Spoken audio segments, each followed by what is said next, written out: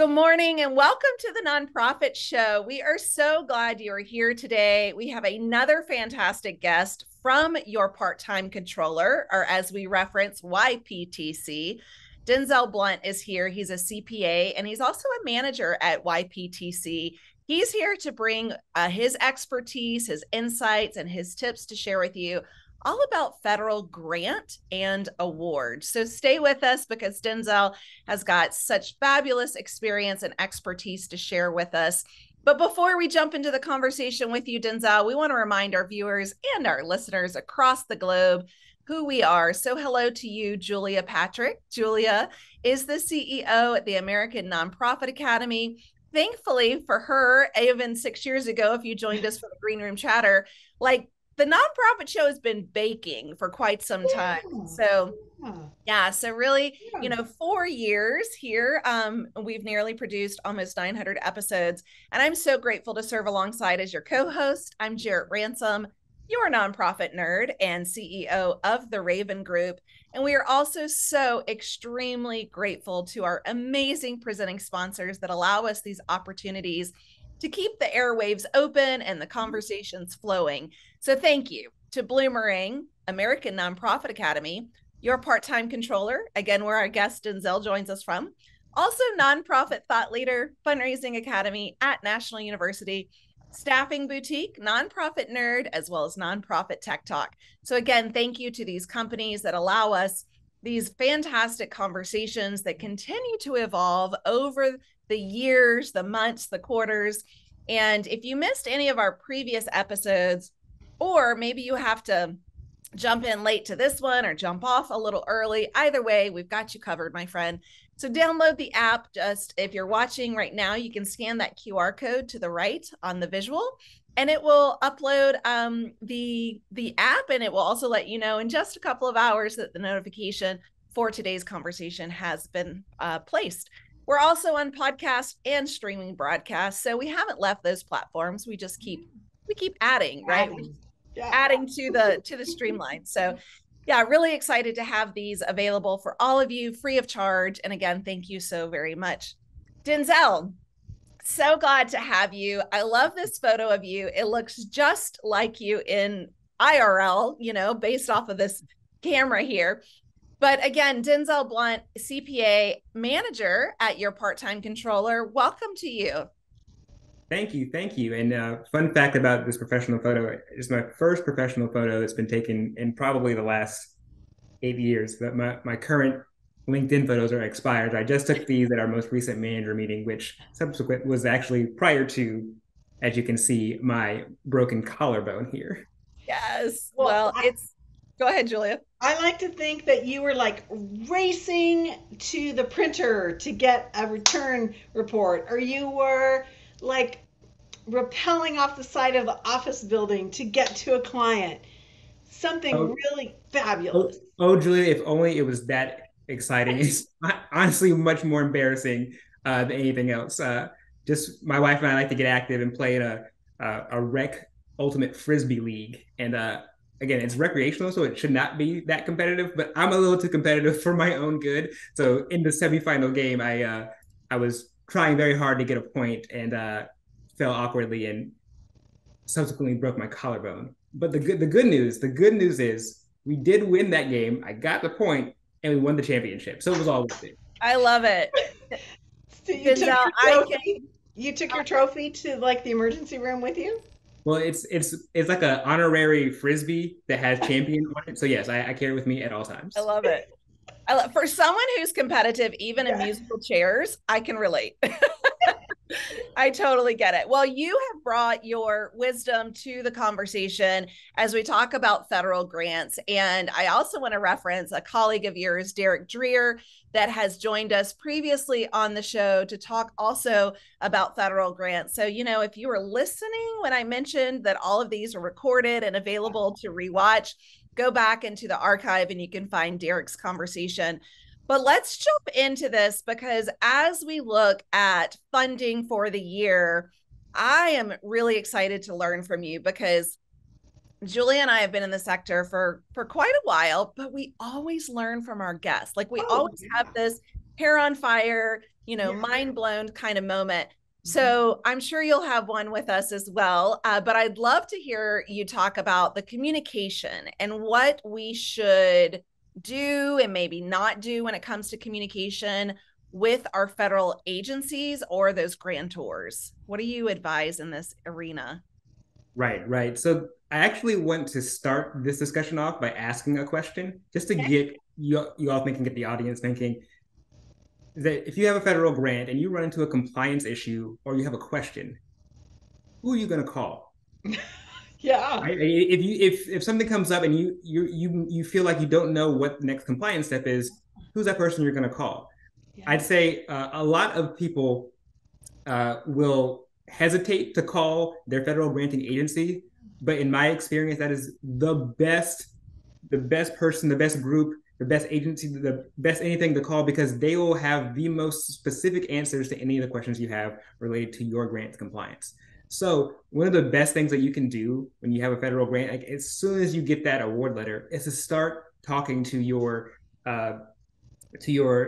negotiator or your grant officer, because when you have rapport with your grant officer and you start to realize, okay, this person is here to help me, so maybe I can ask some questions when I'm not sure which way to go. Yeah. Because I can't tell you how many times there have been situations where a client or a nonprofit comes to your part-time controller frantically saying, "What do I do? What do I do?" Yeah. And we tell them, well, "Have you asked your grantor?" Because they know all the answers, or I'll say most of the answers. That's one of the Well, key things you can start doing early, is talking to your federal yeah. grant officer and building that rapport, so that when you do have those questions or concerns, you can just pick up the phone and talk to them. Do you find, I mean, obviously you do because you said, hey, have you talked to the federal agency representative? Why are people hesitant? Yeah, and it's mostly because there's probably this stigma that like the federal government is this all overseeing compliance entity, and then if I make any mistake, it's going to result in, I lose my grant or something like that. Uh, Sure.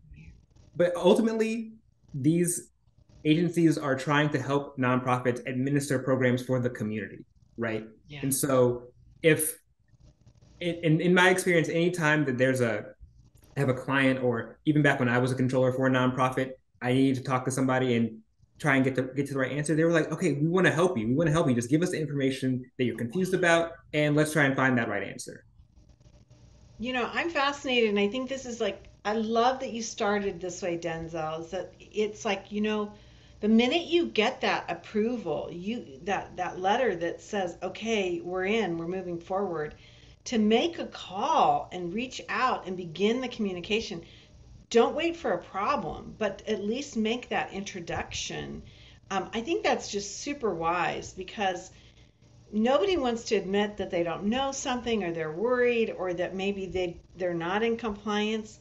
But yet, if it's so much easier if we have some sort of communication path, Right. and know who to call. I mean, that's just kind of like common sense, but I bet there are a lot of us out there that don't think that way.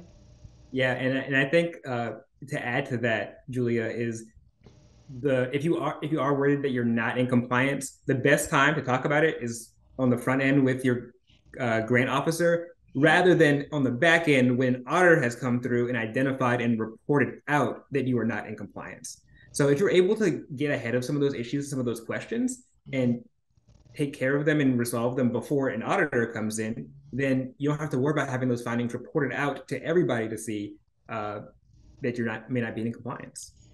Yeah, that's a great tip. And Really who smart. should be that person to reach out? Should it be Good the question. CEO and executive director? Should it be maybe a development person that submitted the grant? Who should be the person that reaches out with that question? Right, that's a great question, and Yeah. it may depend on how your organization handles kind of the grant application, Okay. because what you'll generally see is that you'll have a development person who has the deep knowledge of the grant itself. So that person should definitely be involved in that conversation with the grant officer. But also, you should have. I recommend having a finance person who also understands the numbers that it comes when it comes to the grants as well. So those two coming together, and having that relationship will make the grant management process a lot smoother. Yeah. Great Smart. insight. So, I mean, I have a million questions, but before we move on, and this is going to seem like a little ridiculous, but when you talk about communications, are you saying like schedule a Zoom call, pick up the phone, an email? Like, what does your degree of engagement look like? Right, right. That's a great question, and it's really all of the above. Uh, you know, Okay. when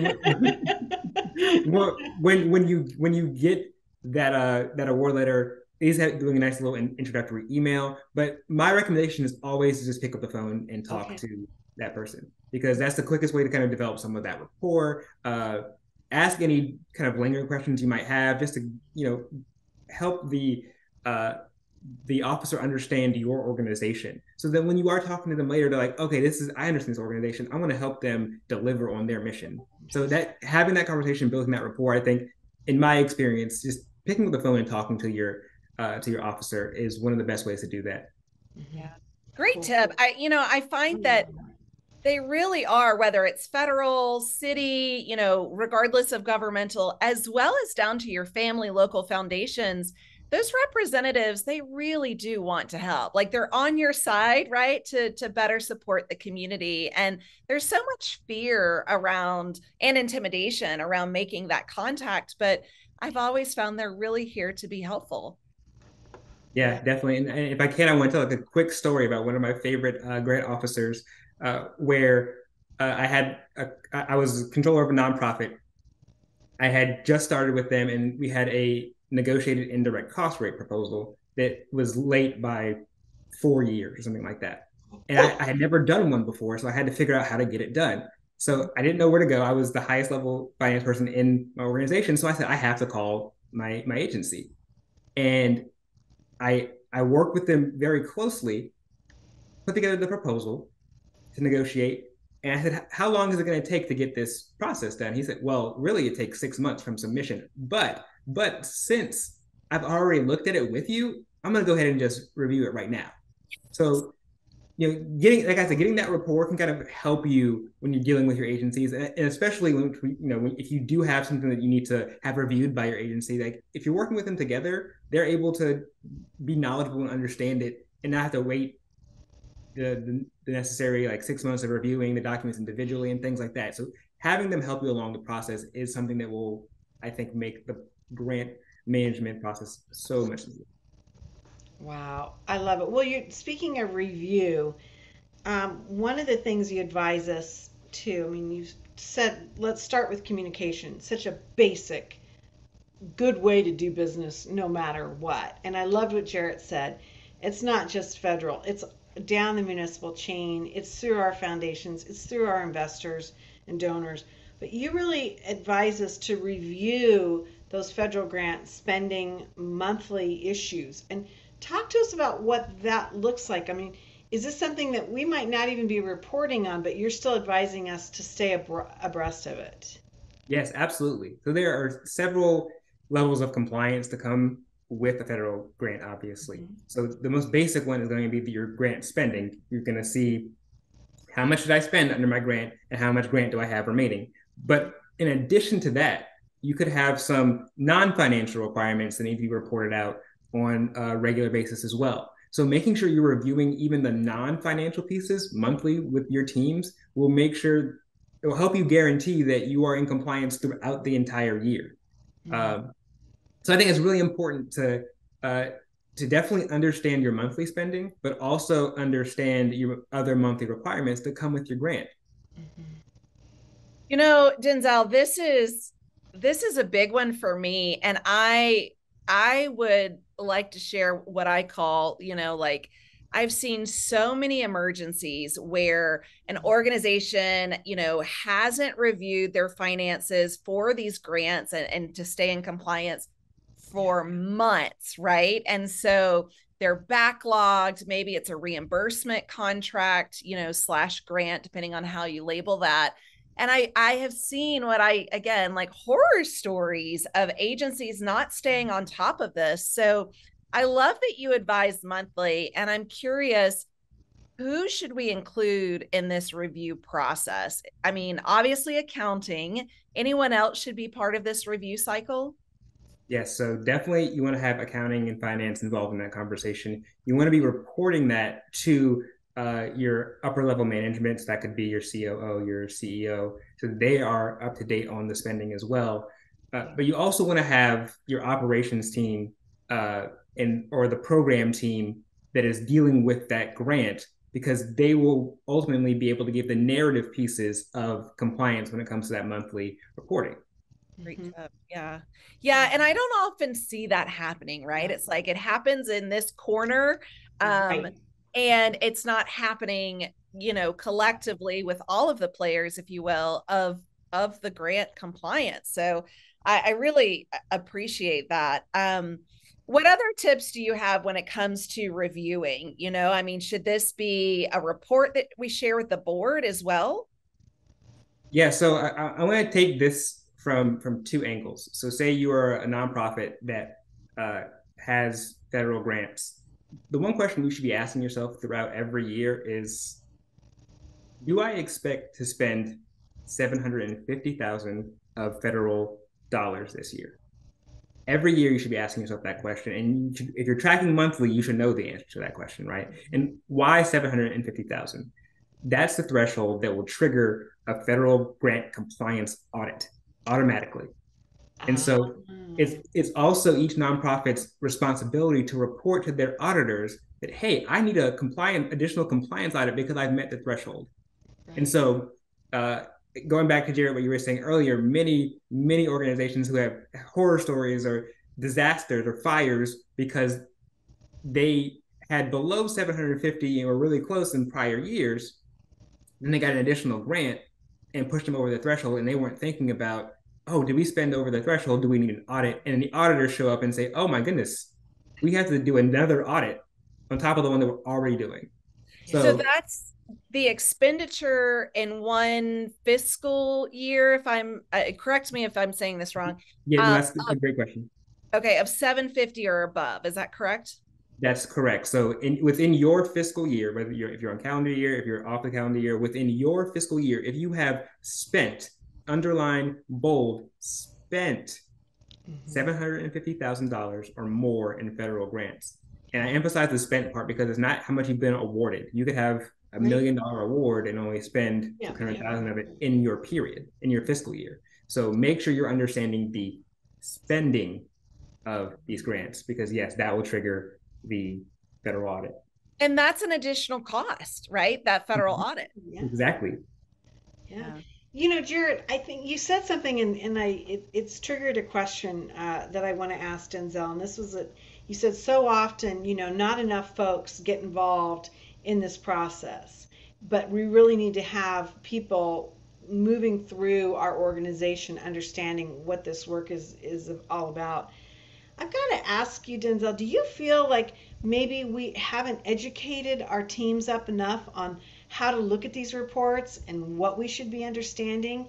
And that it's just easier to say, oh, let those guys over in accounting and finance do it? Because it seems to me that we have this like wall in between a lot of our different departments. And that maybe that's a foundational point for why we're having some problems. Yeah, that's a great point, Julia. Because and not just in the federal grants area, there's always this kind of intersection between finance and development. I think in Yes. particular, there is kind of this historical struggle of how do we get on the same page about, the numbers. And because development is looking at it in one lens, and then accounting is saying, well, according to generally accepted accounting principles, it has to look like this. So like it's very important to definitely bring all those players between accounting, development, operations into the same room on a regular basis to be talking about this reporting, and uh, not just because we want them to be friends. It's also because they all have key pieces in the grant management process, and if they aren't communicating, it is going to be difficult, and there are more opportunities for pitfalls to occur. And to your point, Julie, about are we training our teams well enough to understand these reports? And that is a challenge. That is a really big challenge, because if you're, say, example, new to a federal award or new to an award with this agency, like that could be completely different than the awards you have with other agencies. And so you may have someone you may have someone who reads the agreement in finance and understands it, from a financial perspective, but they may not be able to develop that narrative that operations or programs would be able to do. And so without that communication, or at least even like I had one nonprofit had a great tracking system. They had it was very simple. They took an Excel spreadsheet and put all of the non-financial and financial requirements, tagged them with finance programs development, Uh-huh. and on at least a monthly basis, they would sit down and walk through that to make sure everyone understood their responsibilities. Yeah. That's really important. And another shout out to a YPTC colleague, Deanna, was on to talk to us about exactly, some symbiotic relationships between finance and fundraising and how you can really work in a cohesive manner, right? To see those numbers. It's a really interesting insight. Let's move to negotiate, because when I see this word negotiate for a federal grant, I think that doesn't belong. Right. I Right. was too. I was like, wait, I thought that was before the grant. You can't do this. Yeah. So talk to us about Yeah. this, especially perhaps that raise to federally approved rates, which is a story you shared with us about your own personal experience. Mhm. Right, definitely. And so this is something that particularly if you're new to grants may sound scary, right? Like it goes back to communicating and the stigma around that. But ultimately, the federal government assumes a 10% indirect rate on all their grants. I'm going to ask another question here to get people thinking as well. Do I know what my organizational indirect rate is? Because if it's higher than 10%, that means you're going to be losing money on indirect costs on your grant. Right. And so that's why I highly recommend to try working to negotiate uh, approved indirect cost rate with your granting agency. And so that will allow you to essentially calculate your rate so you know exactly what it is, show it to the agency and say, hey, this is how we calculate our rate. Can you approve us to get this reimbursement for at this rate, our actual rate for our grants? And the agency will review it, and they'll either give you some comments to go back and forth about how to calculate the rate and ask you some questions. But ultimately, the work that it takes to get a negotiated indirect cost rate is worth it, because not only does it allow you to recoup more indirect costs, it also gives you more negotiating power with other agencies, also state and Sure. local agencies. Because once you have the federal government saying, hey, we're willing to pay you and we've reviewed in detail your indirect cost calculation, then state and local agencies will look at that as well and say, oh, if the federal government will do it, we'll Right. honor it as well, right? Right. And then Oh, other that's agencies, yeah, fascinating. and even in other agencies within the federal government will see that rate and they will honor that also. So Oh. it gives you, even if you don't find it that you're going to use it on all your grants, it at least gives you more negotiating power when it comes to other grants as well. So definitely worth it to try and get that rate negotiated. And I got to ask you this. I mean, our country, the costs across this wide country, it's so varied. I mean, the cost of operating a nonprofit in the West versus the East, the North, the South, depending on the weather. I mean, this country's in a major heat wave. Think of the number of nonprofits that are going to struggle to pay even the bare minimums of their utilities during this summer. I mean, how often do we do this? How often do we examine this? Because this is a pretty arduous task.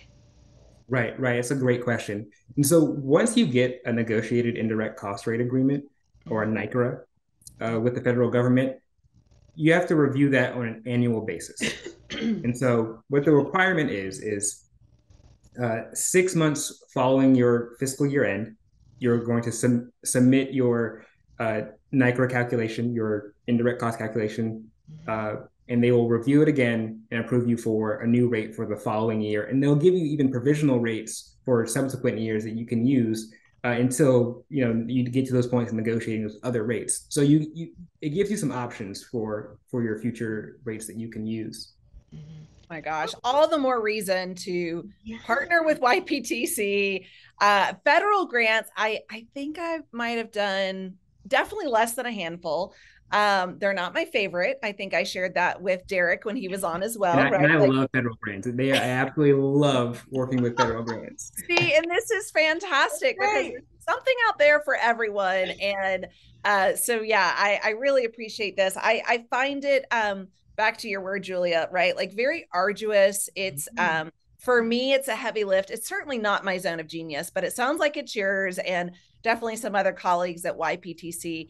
Such great information. I know we're wrapping up, but I know that there's a lot of organizations that have potentially seen a huge influx of funding during the pandemic, ARPA funding, all the COVID CARES Act, and then now they're kind of like starting to go the opposite direction. And so I do think if I had my crystal ball, Julia, that we talk about often, like Denzel, if you had a crystal ball, what would you forecast? I do think that many nonprofits will start pursuing more federal I opportunities than agree. perhaps they have in the past, Yeah, I agree. because of the shortfall. And so thank you, Denzel, for being here, showing up, providing this insight, really, really good information. Yes, no problem, no problem. And thank you for having me. Even though, I'm not my full self as I normally would be. I'm very excited to be here with both you, Jared and Julia. So thank you for having me. I really appreciate it. Oh my gosh, no, you've been a trooper. I love that we could tease you about being, an accounting superhero. But I do love that competitive spirit that you even went to the emergency room with the, award, Yeah, but we won the championship, so I carry that disc with me everywhere. I love it. I'm going to say you were like sliding into the deadline for the federal grant application because those deadlines are no joke. yeah. Yes. I think that's true. I think you might have to tweak your story a little bit, Denzel. Yeah, yeah. I And think I yeah, think that the deadline one is good. That's definitely something that would Yeah. set the pressure to that break a was collarbone. I think that makes But sense. before the steel doors just slam shut. I love it. I think that's a good thing. Well, Denzel Blount, CBA manager, your part-time controller. Really a fascinating conversation today because I agree with you, Jarrett. I think that, I'm hearing it, from the folks that I talk to, people that were like, oh, we don't do federal grants, that are now like, kind of Like looking at knocking this. on that door. Yeah, I agree, and I think that we need to have these conversations because it is one of those paths that we're going to start to be seeing more and more. And as we get more comfortable, then of course I think there are more options. And so, Denzel, thank you for sharing that with us, and we look forward to getting you back on to explore this a little bit more because again, I think this is going to be a topic that we're going to hear more and more about, and it's a changing topic. Hey, everybody, again, if we hadn't met before, I'm Julia Patrick, CEO of American Nonprofit Academy. I've been joined today by the nonprofit nerd herself, Jared R. Ransom, CEO of the Raven Group.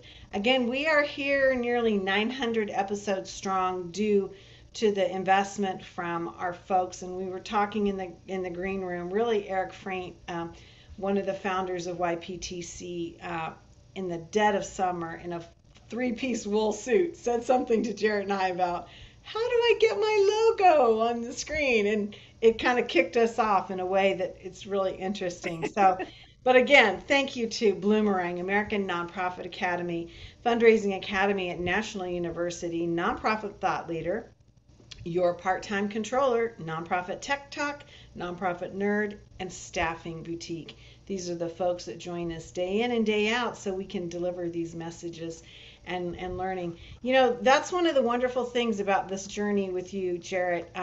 We really, every day I learn something new. Today, Denzel rocked my world on some things that it's fascinating. Every day there's something new to learn. Yeah, I learned I could negotiate after the grant's approved. Yeah. Yeah, the night crawl. I think that's really an interesting thing, and we need to be talking more about that and building our confidence. The nonprofit sector, we work so hard to achieve our mission, vision, and values, but yet we can't get there if we don't have this back, this foundational piece of it. And so to get this information and build this confidence so that we can navigate our nonprofits with better stewardship is where we need to go. Really, really important. Okay, my friend, well, we need to let you get off so you can go into physical therapy, right? That's exactly where I'm going. Yep. Yeah, it's not like just doing the calculator. Not quite like that. All right. Well, we're going to stop teasing you because that's just not fair. It's But all fun. but you're going to appreciate the way we sign off every episode of the nonprofit show. And so this goes out to you, Denzel. And that is the message to stay well so you can do well. We'll see you back here tomorrow. Thank you, everybody.